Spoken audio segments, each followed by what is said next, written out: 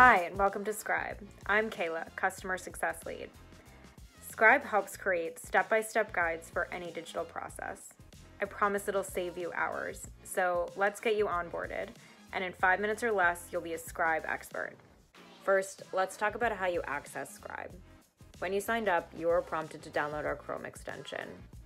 Whenever you're ready to create a Scribe using Chrome, just click Scribe from your extensions.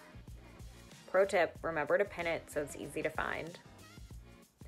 We also have an Edge extension which you can grab from the Edge add-on store. Either extension will let you record scribes for any browser-based process. If you're a pro or enterprise user, you also have access to our desktop app for Mac or Windows. Download it from the Profile Settings drop-down in the top right corner of Scribe. The desktop app allows you to record scribes across any browser and desktop applications, and it seamlessly captures steps across multiple monitors. Next, let's talk about how you record a scribe. It couldn't be easier. Just click Start Recording, perform the steps in the process like you normally would, and when you're done, click Finish Recording. See, creating a scribe is seriously so simple, some even call it magic. When you finish recording, your scribe guide is automatically generated immediately. You now have a guide with step-by-step screenshots and intelligent instructions, including what you typed and where you clicked. Scribe does all the heavy lifting for you to generate this guide, but we also know that it's your process and you probably want to add a few special touches before you share or publish it. So we offer a plethora of edit options. Let me walk you through a few. First, you can customize your scribe's title, description, and icon at the top of the editor. The plus icon to add any additional steps, add tips or alerts, record more steps, and add headers or even GIFs. Scribe writes intelligent instructions, but you can always edit to add more context to each step. Pro and enterprise users can also customize each screenshot. You can crop the image, add a variety of annotations, or redact any sensitive information.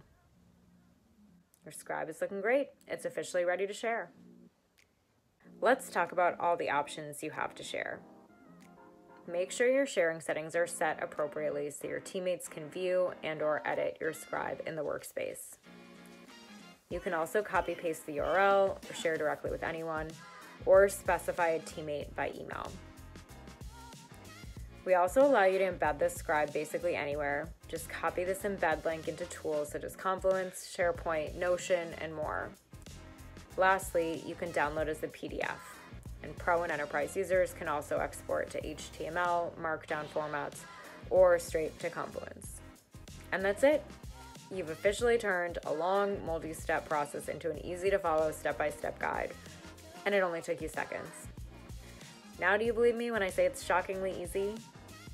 But wait, before you're off to go make more scribes, I wanted to share a few things, some basic navigation in the app.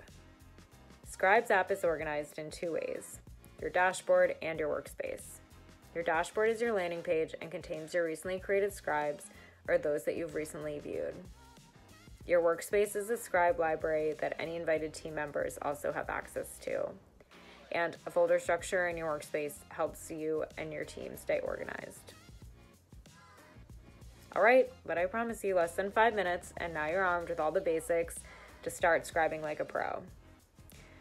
Reach out to us at hello@scribehow.com with any questions and let us know how it's going. Happy scribing!